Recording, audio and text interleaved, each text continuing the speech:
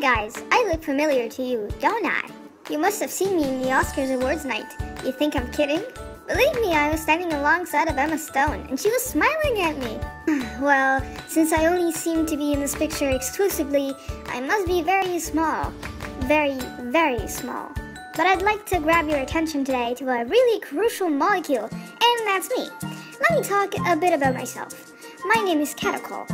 That's my nickname. In case you want my full legal boring name, it's benzene 1,2-diol. A lot of you suspect that I might stink because of where I come from, the benzene family.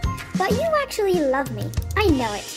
If you were to look really closely at that Emma Stone picture, perhaps with a magnifying glass, you'll notice that my looks are pretty attractive, thanks to my crystalline, solid flakes that appear everywhere, but apparently are so small that you can't appreciate it.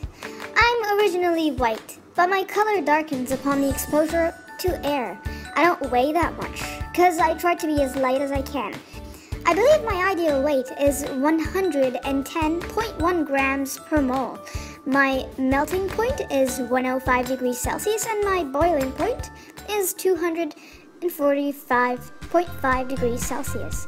If you were to meet me in person, you wouldn't need to fear me, for I'm non-flammable, so I won't explode if you happen to touch me. I lie.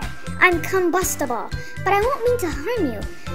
My nature just doesn't seem to get along with human skin. I'm very soluble in water, alcohol, carbon tetrachloride, hot benzene, chloroform, and ether.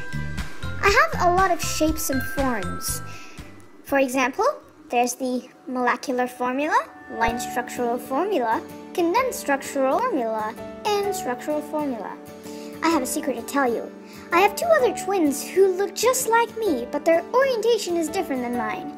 In case you want to know their names, they're resorcinol and hydroquinone. I don't like to talk about them that much because then you might think that I'm not the best molecule after all. We are called the isomeric triplets. Since we're isomers, we have different properties but the same molecular formula.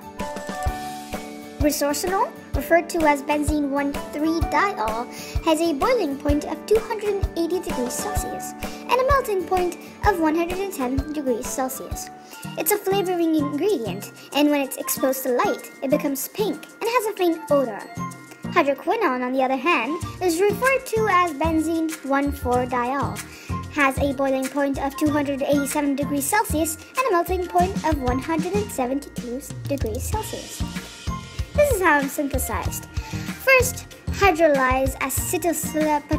I'm not going to cut this. In brief, I'm brought to life when phenol is oxidized with hydrogen peroxide over a transition metal catalyst.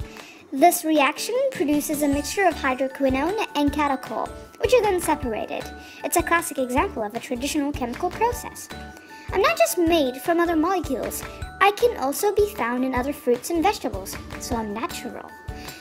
Ever wondered why apples and pears turn brown when they are cut open then left in the air? You should have figured it out by now. I don't like to talk about me that much, but let's just say that I'm the best molecule ever. I'm an important building block used to make pharmaceuticals such as epinephrine. Also, you wouldn't be so fond of Fruit Loops if it wasn't for me. I make up all the flavors in that cereal. Also, I make vanillin in the most environmentally friendly way, so I love the environment. Yay me! For instance, the production is performed using conventional closed vessels. The process is widely acknowledged as the best available technology in terms of reduced water and energy consumption. If you haven't realized yet, I'm an all-in-one molecule. Yay me!